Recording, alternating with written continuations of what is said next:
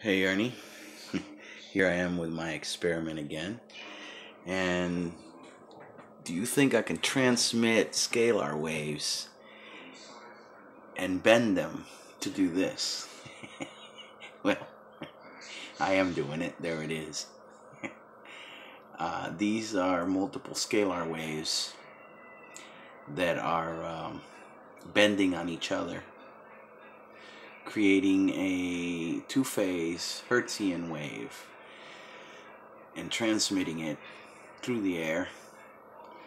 My thing is connected up here. It's not connected to the system at all. It's just picking up the transmission from the experiment here, where I'm lighting this light here. Thing's not connected. It's just I just kind of put it on a piece of metal up here. It's kind of dark here. Let me try to turn on some light. Hold on.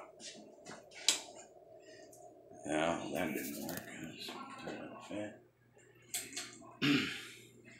Alright, now we got a better idea. I just kind of hooked it up on that piece of metal right there for that suction thing for that thing, because it's right over the experiment.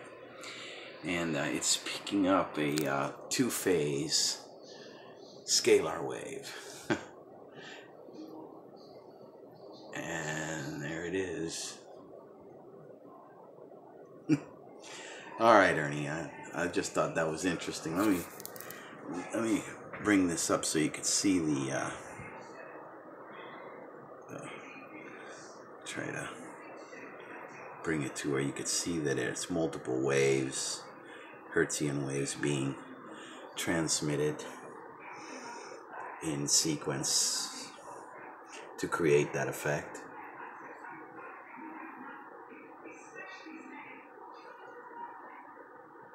And that's pretty much what's going on. You got multiple scalar waves bouncing.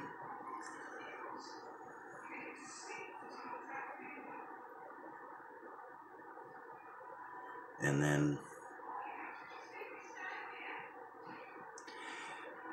let me see what I can time that.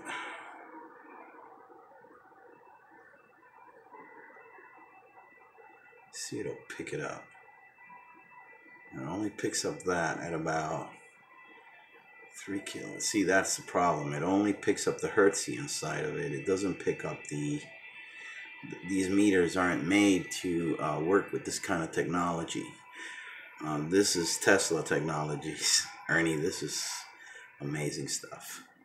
So it only freezes it at one point there, where it looks at the wave as it bends, but that is an actual bending wave, hertzian wave being bent, as you can see. See that? I'm bending a full wave. There it is. And of course, when you take that off and then you let it, you can see that it's actually weaving around itself. There it is. Oh well. That's it for now.